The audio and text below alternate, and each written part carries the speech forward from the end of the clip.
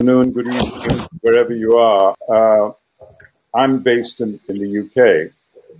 So this discussion is going to focus on free trade advantages for India and the world.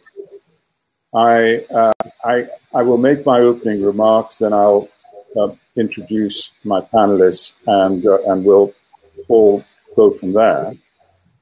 India, like all countries, is a proud country. No country likes being told what they do wrong. If anything, it can smack of neocolonialism. We can focus on the glass half empty or the glass half full. There are some tariffs that were put in by countries in the past which do not have red lines now, but they did when they were put in.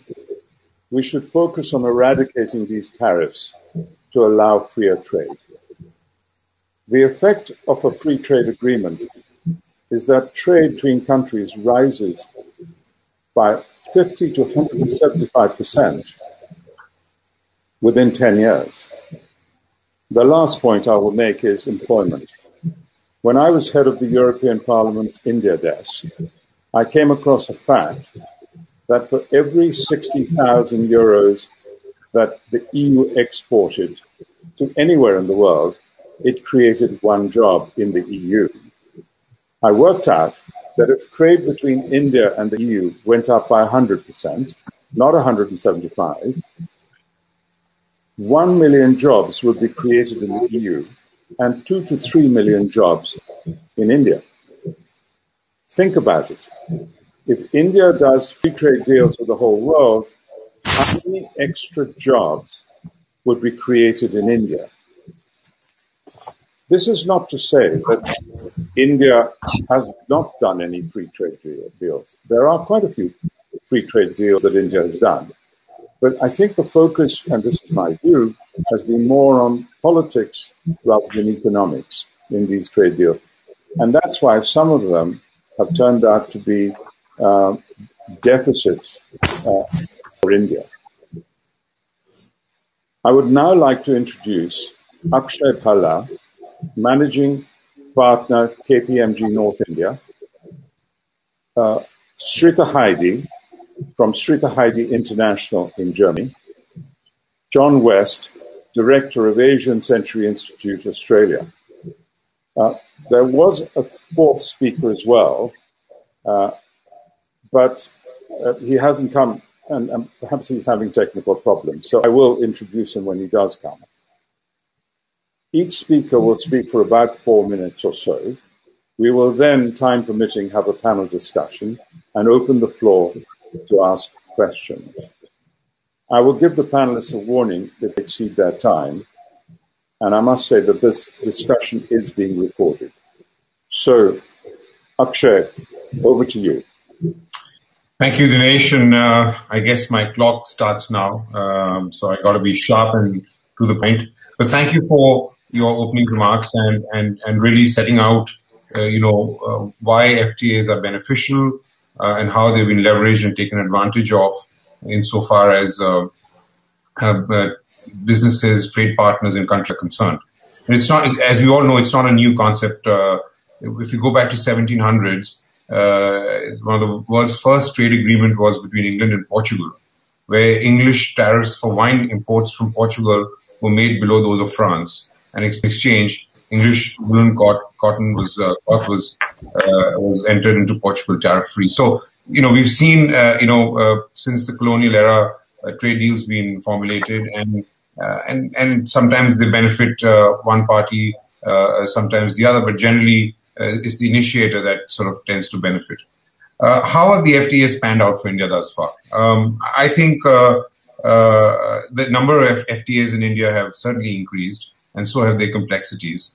But the usage varies considerably depending on which country the FTA is with.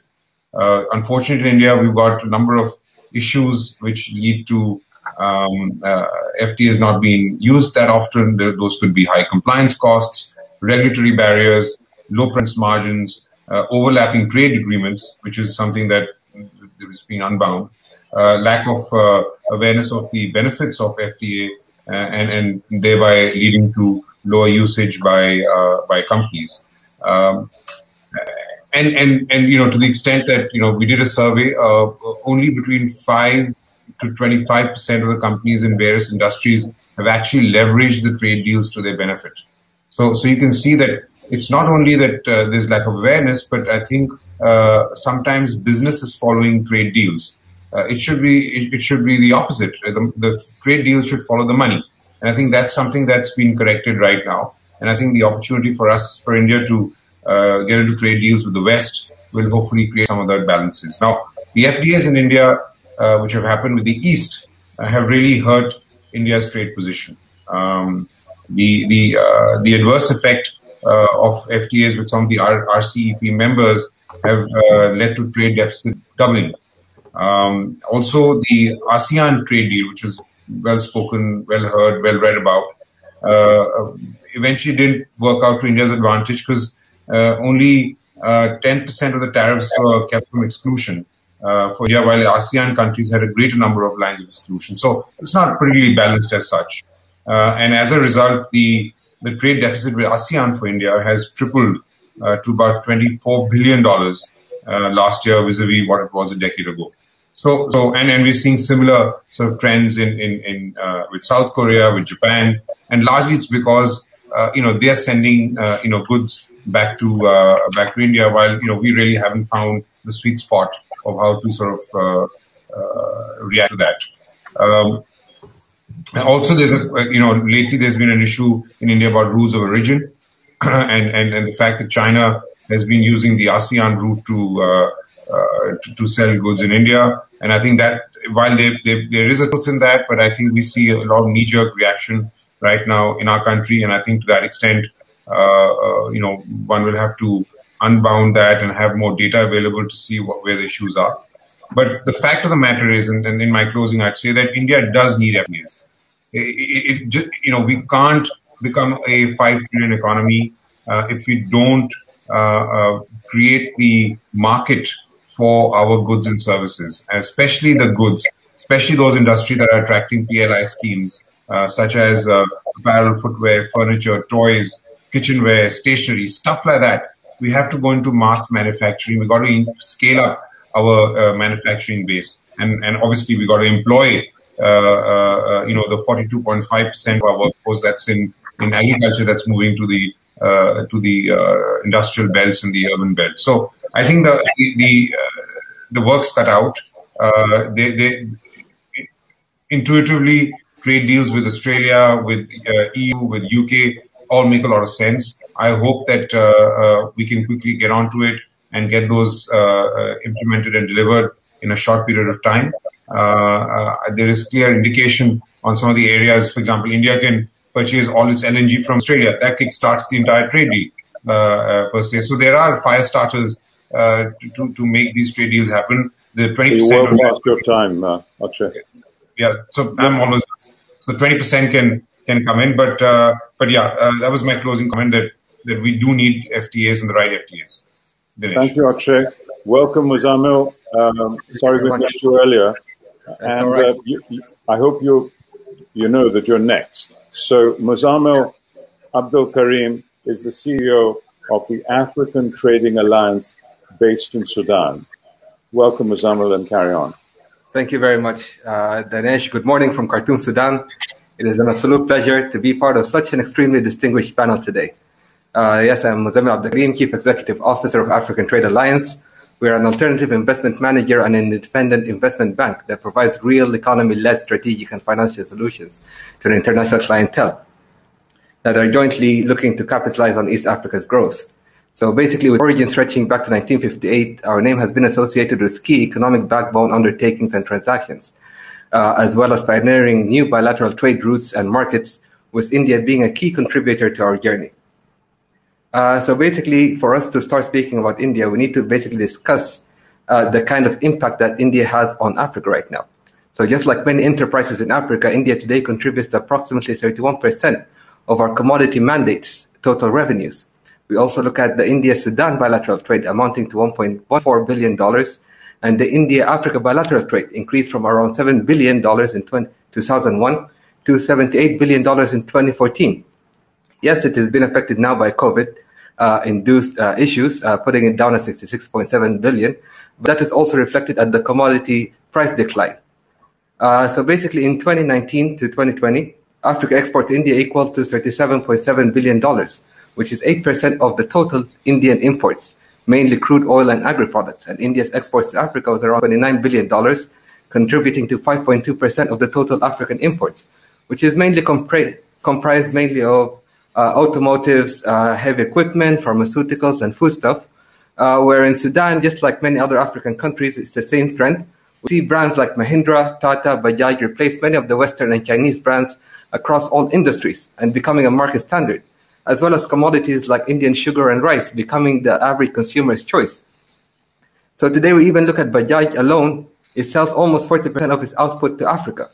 Unlike any other, India is a development partner for Africa. Even during COVID-19 pandemic, it stood strong alongside Africa, providing 150 metric tons of medicine. These strong ties also come with strong mutual economic interests. With India's strong manufacturing capabilities, African countries are in need of these goods. And as well as India's fast growth needs the resource security available in Africa, like crude oil, which African crude oil import to India was almost non-existent 2 decades ago, but now accounts for almost a fifth of India's total crude oil imports. But we also see a lot of export of services and skills transfers for technology as well as resource-based industrialization being domiciled in industrial zone hubs in countries like Ethiopia or Kenya, which is also a rising trend across the African continent. When we look at the usual China-Africa trade numbers, they are very significant, sitting well over $200 billion. But when we look at the India-Africa trade at $65 billion now approximately, it may seem low in comparison. But if you look at take a closer look at the growth, the graphs are actually skyrocketing. It is evident that India is not only looking to deepen ties with the continent, but really looking for a win-win relationship that is tilting more towards the continent's sustainable development, now being the third largest trade partner to Africa after the EU and China. The detail that India takes in its trade policies has taken millions out of poverty in Africa. For instance, if you look at Sudan, there are niche agricultural commodities like pigeon peas, watermelon seeds, and red sesame seeds that India has opened the door for as the key off-taker and significantly dropping the tariffs on them, by relay motivating importers on one hand, and on the other hand, securing the livelihood of over 70,000 smallholder farmers and their families in rural areas. India has unilaterally provided free access to its markets for the exports of 33 least developed African countries. And in my opinion, this stops off any form of foreign aid coming into Africa. Now we also see the first FTA that was signed with Mauritius, the first one between all African countries this last February. So we also need to look at the key drivers behind India's success in Africa as well. And the first one must be the historic friendship between Africa and India. While Africans look at the colonial times as a hostile takeover and the success of China in Africa as a long-standing strategic alliance, we especially look at India as a friendly merger, more or less our extended family. The reason is, from all the foreign diaspora in Africa, no one has been so deeply incorporated and embedded into the economic, political, cultural, and social fabric of the continent as the Indians did. Right now, we have almost 3 million Indian diaspora in Africa. You'll find anywhere in Africa, fourth generation Indian Sudanese, Indian Ugandans, Indian Kenyans, and more who hold a great place of respect within the communities. And this is due to their deeply rooted Indian value systems, strong sense of sincerity, work ethic, which are all qualities that they are well known for in Africa and greatly admired. You have to wrap up, Muzamil. So basically, just to jump through, we also need to look at the private sector approach towards investments in Africa by India. While other countries are looking at state-to-state investments, India is looking at the private sector-to-private sector investment in Africa. And this is basically helps the Indian private sector to start navigating the risks and all of the economic and political cycles more efficiently. And even with the COVID slowdown, governments are now actually looking towards fiscal consolidation and recovery in their countries, which gives India the opportunity to actually, and the perfect timing to gear up their private sector towards accelerating their strategy and leveraging the potential of its productive sectors in Africa. So now that we have the AFCTA, which is Africa Free Trade Agreement, has been launched, connecting a 3.4 trillion economy and 1.3 billion people across 54 countries, no one has the sort of competitive advantage that India has right now to capitalize on this opportunity and winning its ambition as one of Africa's most important partners. By 2030, the African market size is expected to reach 0.7 billion people and a combined consumer and business spending of $6.7 trillion and uplifting almost 100 million people out of extreme and moderate poverty. And to achieve this ambitious goal, Africa has asked for the help of India for mechanizing agriculture, building infrastructure, driving logistic capabilities, as well as the help to transform the structural status of Africa right now into more higher productivity and skills-intensive industrials. Even though India's approach in Africa has been driven by the private sector, the Indian government has also taken strong initiative to that end, from credit. Muzamil, can I interrupt you? What I will do is I'll certainly give you another chance as a retort afterwards. But let me bring in Srita now. But thank you for your opening comments. Srita, go ahead. Thank you very much, Dinesh, my co-panelist, and dear participants, very good morning. And thanks for Horasis for organizing and picking up this topic. So whatever I will be saying now is as an EU business advisor between EU, India, and Indo-Pacific, as well as a delegate to the European Economic Committee. So after 16 rounds of talk between 2007 and 2013, there was a stop, and we are all happy that in May 2021, India and EU have picked up the discussion on free trade agreement. When we are talking about EU and India, please let us keep in mind that we are talking about the two biggest democracies of the world.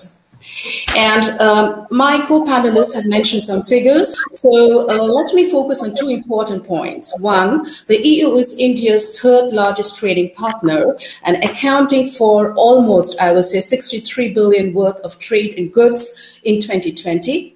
And the EU is the second largest destination of India's export after the USA.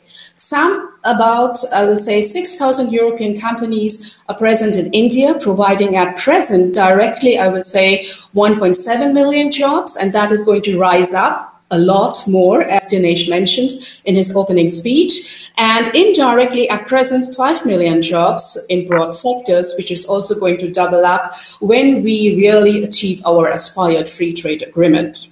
So let me focus on the main differences on 2 points where India and EU were having the differences so far, and how can both the democracies profit from each other, especially focusing on their agenda in the post-pandemic phase. So EU insisted that India should liberalize and reduce taxes on some sensitive products like automobiles, alcoholic beverages, dairy products like cheese, among others. And India's demand was to have a greater access within the European Union for its IT-skilled professionals. And they were both not able to agree upon. So during the crisis, what happened, the pandemic, EU has realized there is a huge deficit in terms of digitalization. And let us keep in mind for the EU, the digital transition and climate change transition are very important on their agenda. To achieve the digital transition, EU is lacking resources and capacity and requires help from requires external support. So India's digital and service industry can really strengthen and further strengthen their position within the European Union market, which automatically means job creation, creating a win-win situation for both the EU and India agenda. Further benefits for India, I will say, as EU is the third largest trading partner of India, and if we get this aspired FTA, this means that Indian industries, India's SMEs, will definitely have a greater access to the European Union market. And this will, on the other hand, also support the Make in India, Made in India campaign and giving the domestic economy a prosperity. India will also have a huge access to innovation and technology, solving some present challenges, meeting the UN Sustainable Development Goal 6, which has a lot to do with sustainable climate, environment development, and some topics like water scarcity. So for India, from the perspective of investment flows and technological cooperation, the EU's assistance and investment will support also building up the smart cities and reaching the objectives on the smart city agenda. And India's advantages, further advantages are, better integration into the world economy and strengthening its goal in the role in the global trade governance. finding a better place in the ranking list, which is published by the World Bank. For example, ease of doing business is India, where India is now on the 63rd and can rise much higher and aim for a better image. So way forward, I would like to make us aware of few points. One, create a task force for India. Create a task force where business and trade is well represented, not only politics, parliamentarians, policymakers and institutional bodies, but also business and trade should be well represented in the task force. Start negotiating with less difficult factors. Let us focus on the need of the time. For example, digitalization, as I said, so that we have success stories and we are willing to come back to the desk. India has to think also, making some legislative and changes in institutional changes and rules and regulations in terms of labor, environmental rights, and both India and EU should, as Muzamil said, that we should be, aim as to become extended families and friends. So we should, have a checklist how we can reach the eye level on reaching the quality and meeting the quality and the standards in terms of export and import of commodities. So I think that reaching an agreement should always focus on bringing mutual benefit for both the sides. And it will be still a long journey. Coming back at the beginning, what I said, we are democracies. So there will be debate. We need to make compromises. But in spite of, missing a lot of chances in the past, we have missed a lot of deadlines. I personally think, and from this discussion, what I can take forward for further discussion, it's not out of reach. We have a lot of chances. Thank you very much. 4 minutes. Thank you, Srita. Thank you very much indeed. I now ask John West, last but not least, to give his ideas on how India can benefit from FTAs. John, go ahead. Thank you very much, Dinesh. It's difficult to say anything. I think everything has been said by my fellow panelists. But, the first thing I'd like to say is that India has actually been a successful trading nation over recent decades, particularly for IT services, pharmaceuticals, and other such things. At the same time, my second point is that India has not been successful in export of labour-intensive manufacturers, lower-skilled manufactured products. And in that regard, Bangladesh is doing much better than India, particularly when it comes to ready-made garments, clothing, textiles, and so on. So what does India need to do to do better in trade? And of course, this is the topic of our session. India should sign up to more free trade agreements, including with my own country, Australia. But the RCEP, the Regional Comprehensive Economic Partnership with Southeast Asia, I think is a very important thing, and India really should have signed up to that. It's disappointing that it didn't. But India must do more than just free trade agreements. India must improve its infrastructure, improve its education, tackle corruption more seriously, and tackle the heavy bureaucracy. Now, Akshay expressed disappointment with trade with East Asia, that trade with East Asia is resulting in trade deficits. I think we need to not worry too much about trade deficits, particularly given that India is actually more effective when it comes to services trade rather than merchandise trade. And also migrant remittances are a very important part of the Indian story. But the most important thing is that if we look why countries like China and Southeast Asia succeeded in international trade, it's because they hooked onto international supply chains, global supply chains. And to be a part of global supply chains, you have to be attractive to foreign investors who will invest in your country and establish production facilities in your country so that you can then export. And Apple, the iPhone maker, that is the classic example. China had massive investment from electronics companies from Europe, from the US, and so on, and that enabled these production facilities to be established in China and generate exports. So when we're looking at trade, looking at free trade agreements, it's more than trade, it's more than free trade agreements. It's also foreign direct investment, which is critical to all of that.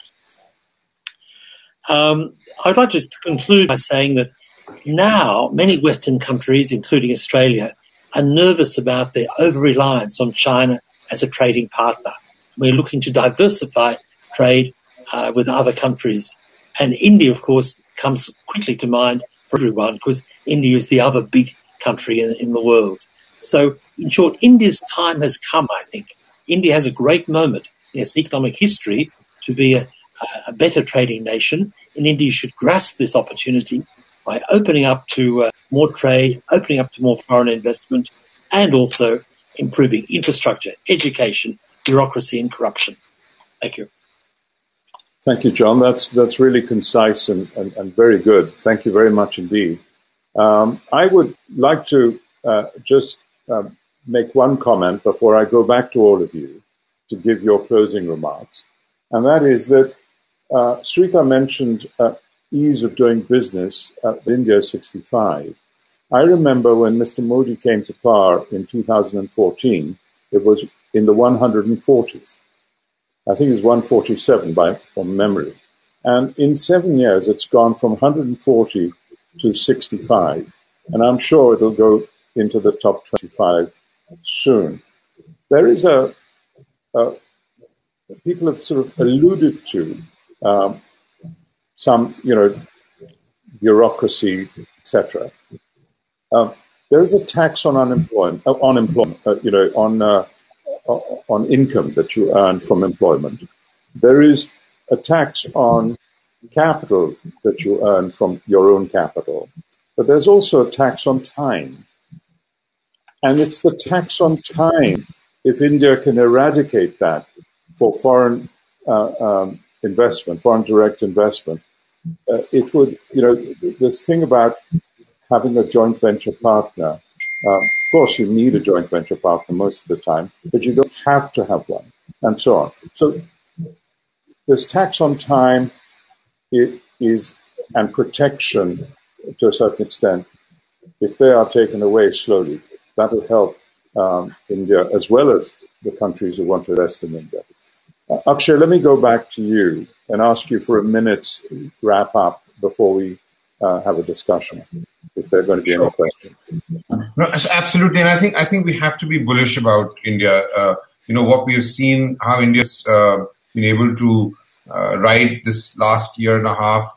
I think one has to also take some comfort in the fact that certain parts of our economy have excelled.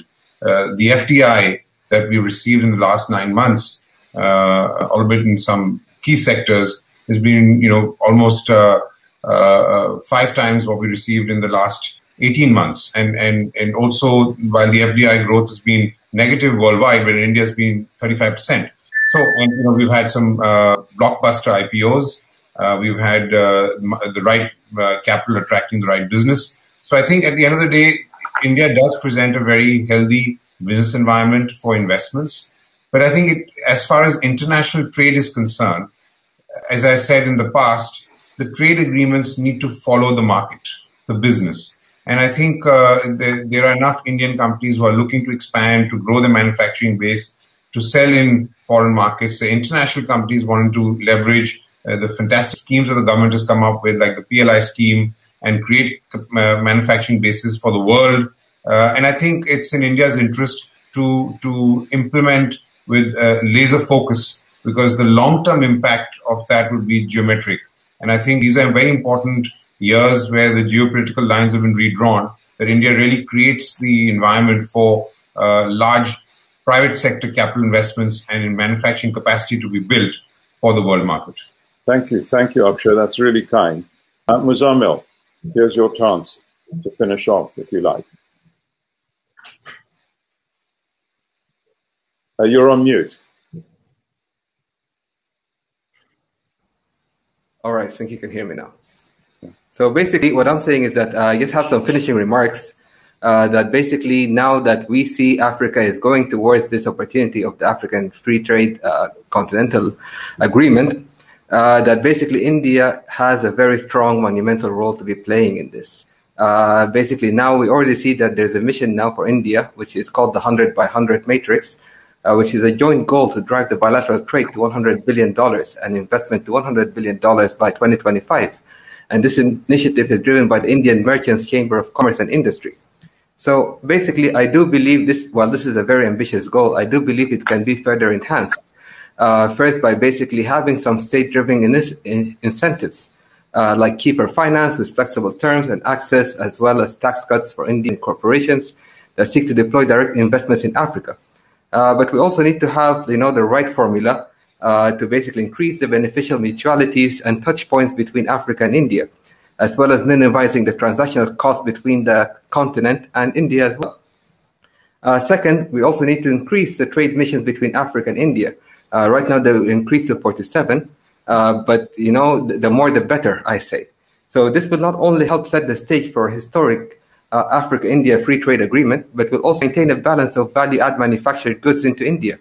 India has so far an accumulated investment around $64 billion in Africa, across all the various industries across Africa, sub-Saharan Africa, we're speaking, that is.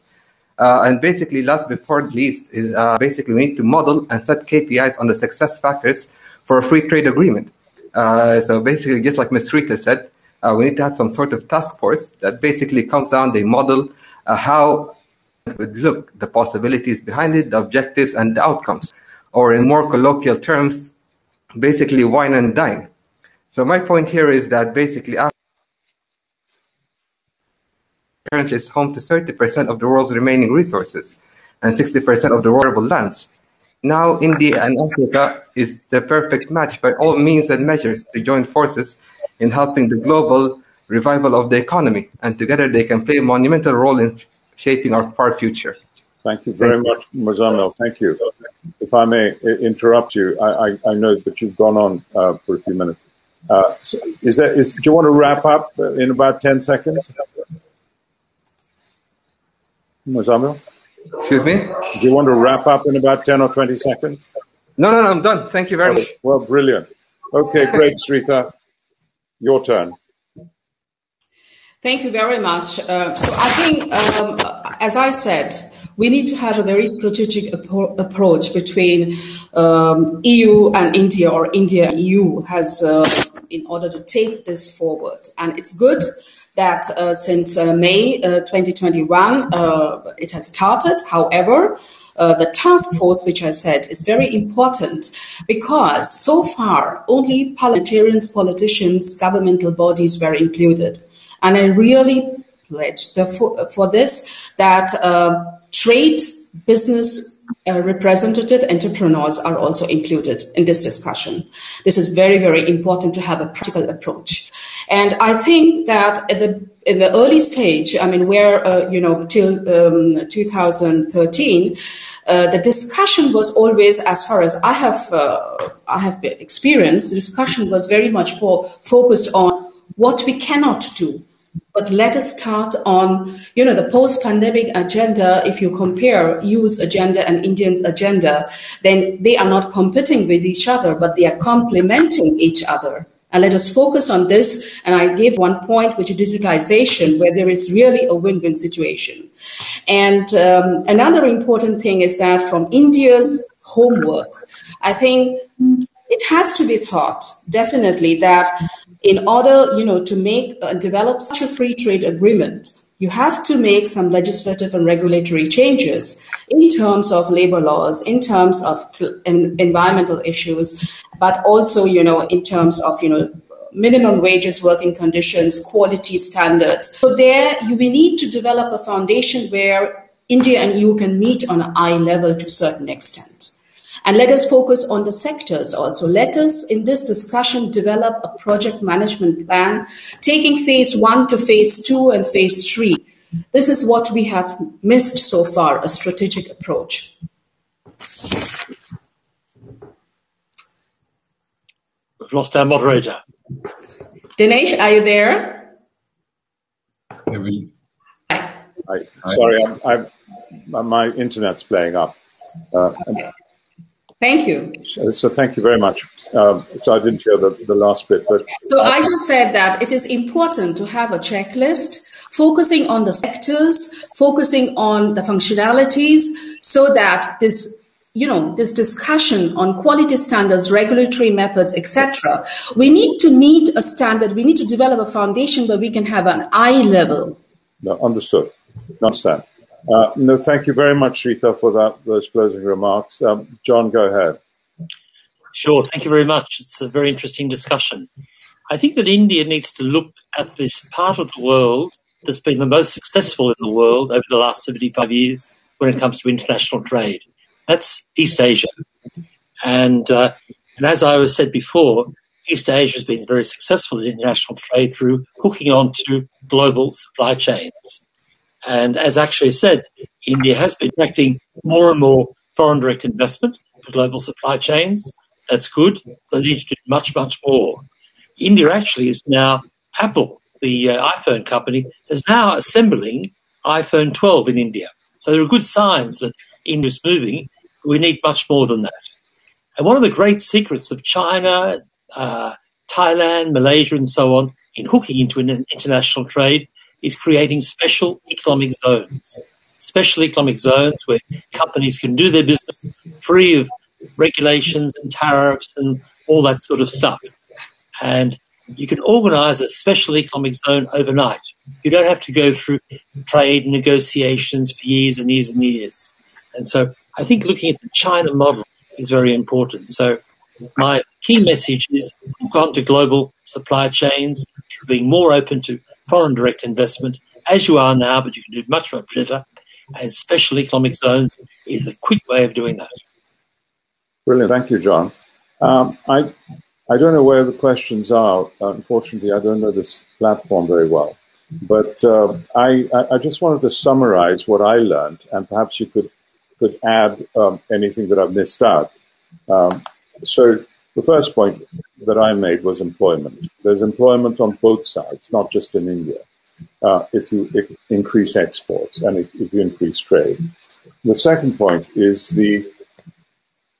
although there's the Indian experience on FTAs, free trade agreements, are deficits more with East Asian countries, you also get money being sent back to India in terms of people sending money to their relatives and investments in India.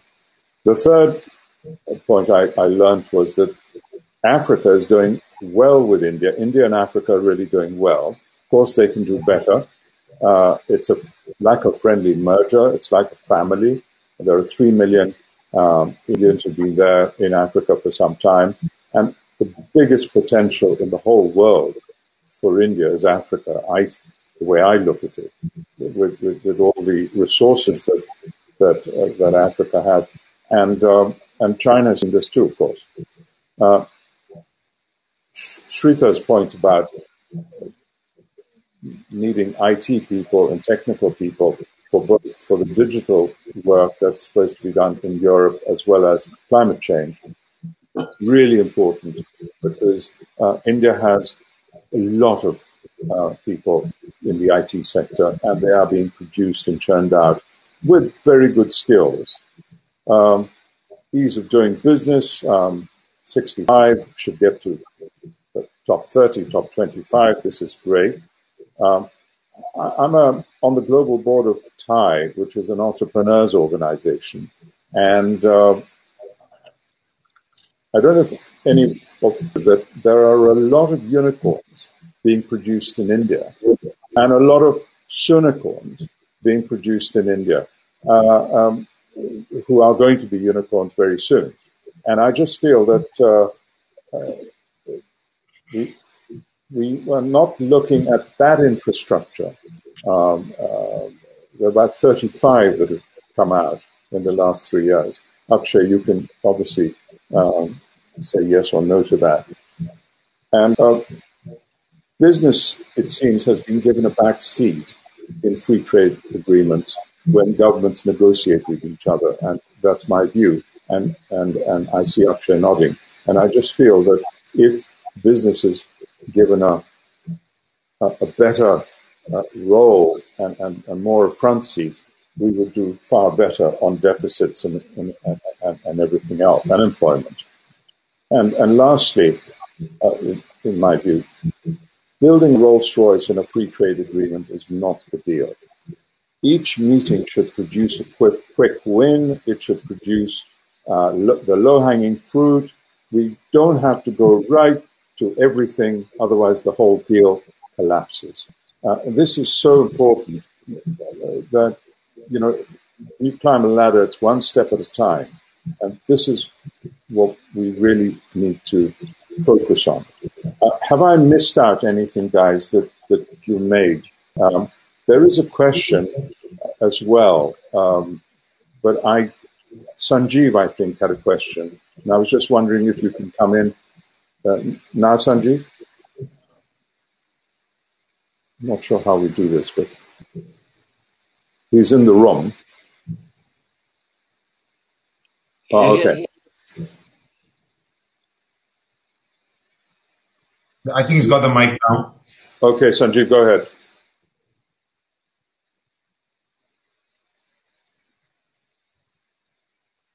Yeah, I think there's a... Can you guys hear me? Yeah, there he is. Hi, guys. Can you hear me? Yes. Oh, perfect. So, I completely agree with the comments that you just made, Dinesh, if I may. If you look at what's, we are entrepreneurs, we are businesses in Africa, global business, and you see what's happening in China. You see what's driven policies that are driven from Beijing. The point is, I have not seen that sort of excitement on. There are conversations in New Delhi about free trade agreement, but nobody understands what that free trade agreement might look like. There is a bit of pride that comes in that it has to be, an agreement that should work for India.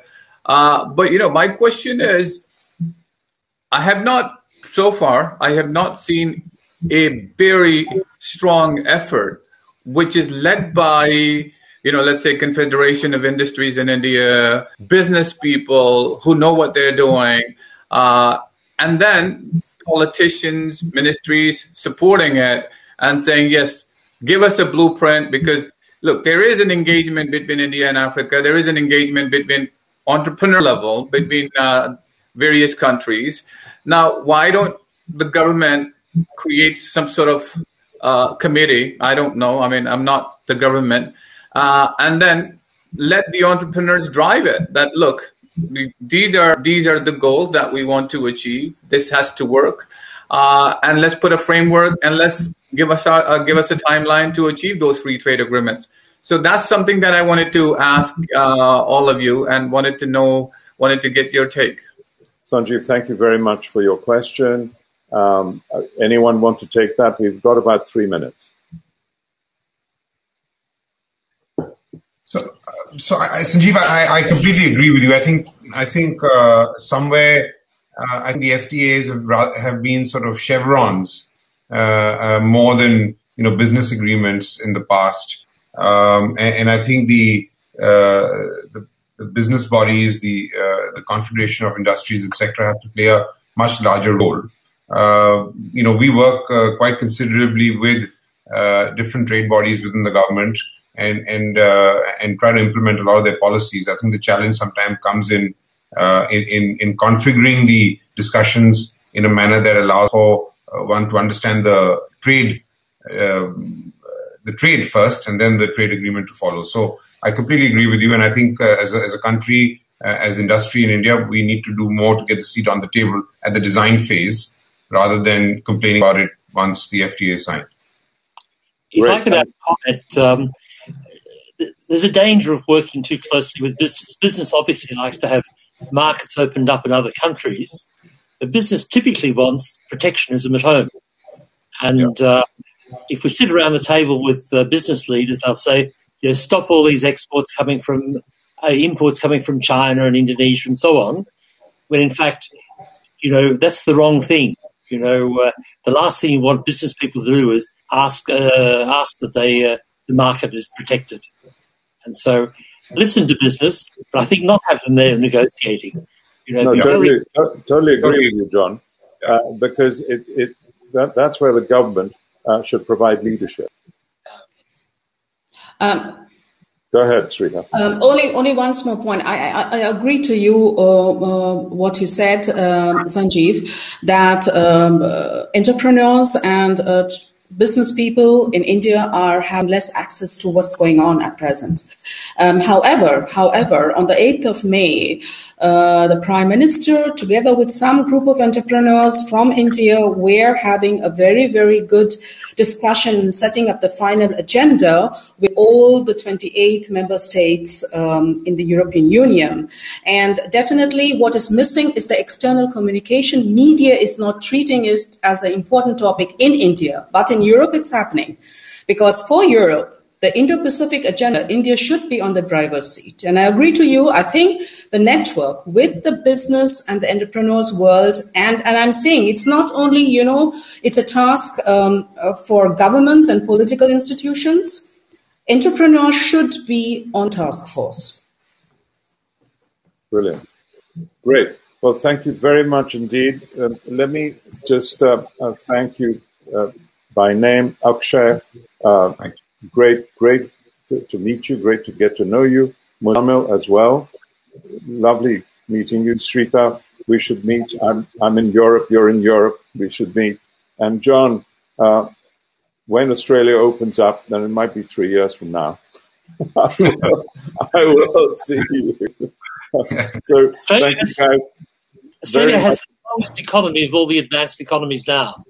Yeah. No, and Dinesh, thanks for coordinating and moderating. Thank you. Well, fantastic. Thank you very much indeed. Thank you very much. And I will see you soon. Bye-bye. Bye. Bye.